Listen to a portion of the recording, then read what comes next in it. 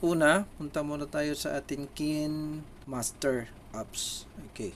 Tapos, pindutin natin tong plus sa gitna. Tapos, pili na tayo ng ratio. 16:9. Yan. So, after natin buksan yung ratio, ngayon, i-click natin yung media sa taas.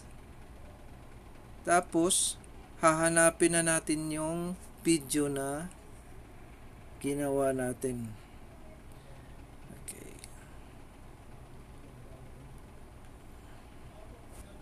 After natin ma-click yung video, i-click natin yung check para balik tayo sa project. Okay. Ito na po yung video na. Then, i-play natin. Hanap tayo yung tumalon siya. Balik natin.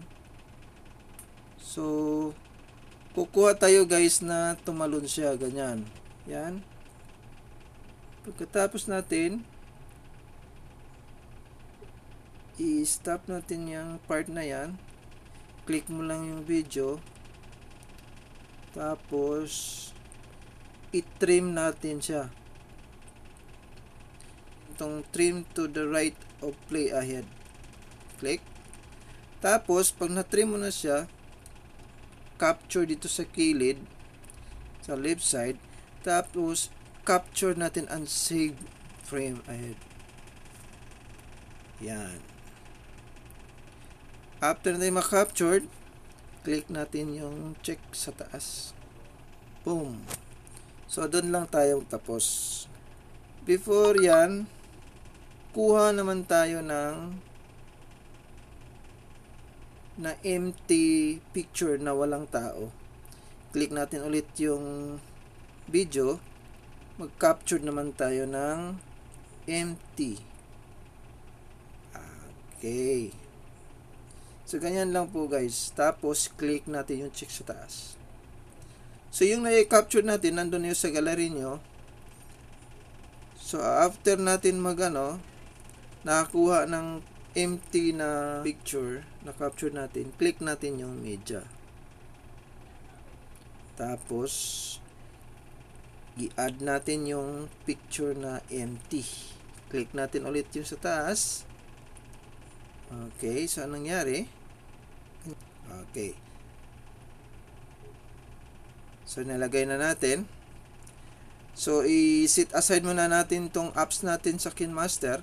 Punta muna tayo sa background eraser. Okay? Okay.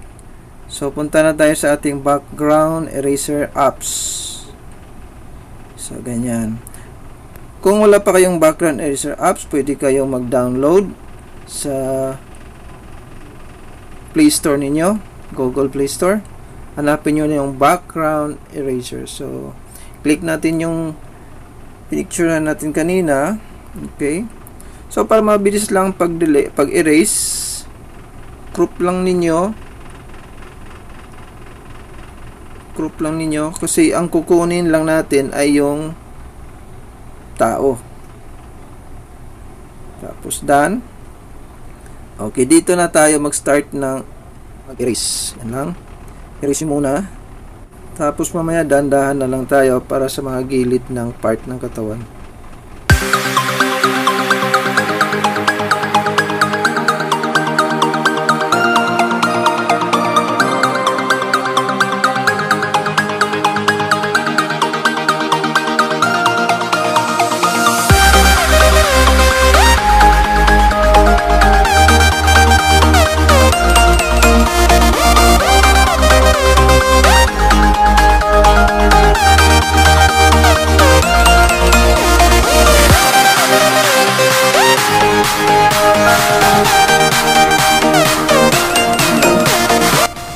Done lang natin, click.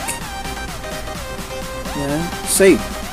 So yun po guys, ay click natin yung finish. So balik na tayo dito sa ating Kinemaster apps. Okay. So after natin tanggal ng background dun sa background eraser, ilagay na natin dito yung ginawa natin kanina. kanina. So, click natin ang layer, media, punta tayo sa eraser folder. Okay, ayan. Tapos, i-match natin siya guys doon sa tumalon. So, kailangan mag-match sila guys para totoong tignan. Yan. Tapos nyan, lagyan na natin ng animation. So, i-click natin ulit yung ginawa natin kanina sa background eraser.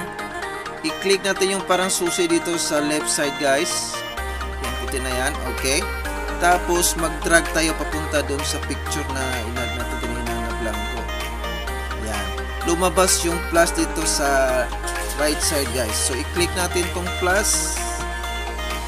Yan. After natin mag-click ng plus, i-drag natin sa pababa yung picture na tumalon. Yan. After natin i-drag pababa, i-click natin yung check sa taas. Yan. Okay. So, i-check natin guys. Tingnan natin kung bumaba yung yun. Okay.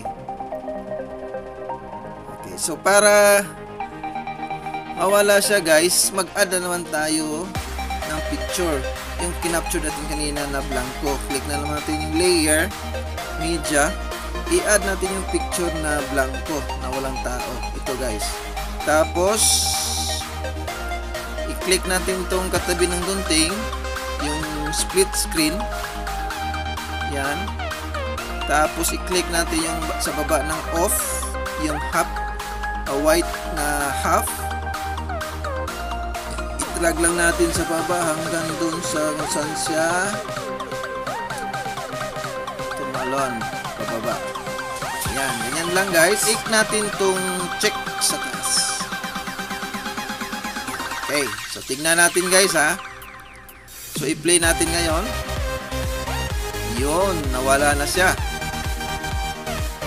Ngayon naman guys, para maganda sa tingnan, lagyan natin ng effects na parang may tubig na lumalabas. Okay, punta tayo sa layer again, sa media,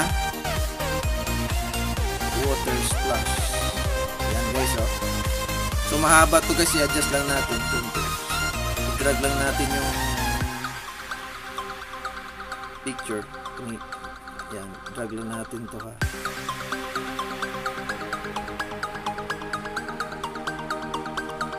So, mayroon na tayong green screen.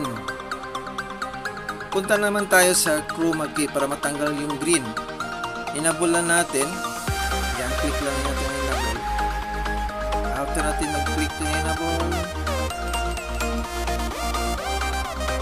Yan, tapos i-trim natin para natin ha. Para tuluyan mawala yung green guys, adjust natin yung kulay.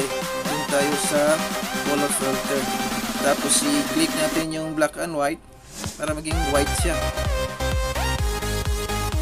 Tapos tanggalin natin yung sound. So, kung okay na kayo sa in-edit yun na video, pwede natin siyang i-export.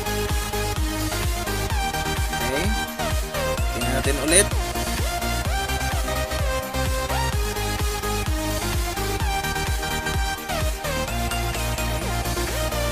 Isa pa. Yan. Pwede na guys. Ayan lang guys. Kung okay na kayo dito sa ginawa yung video, pwede natin itong export.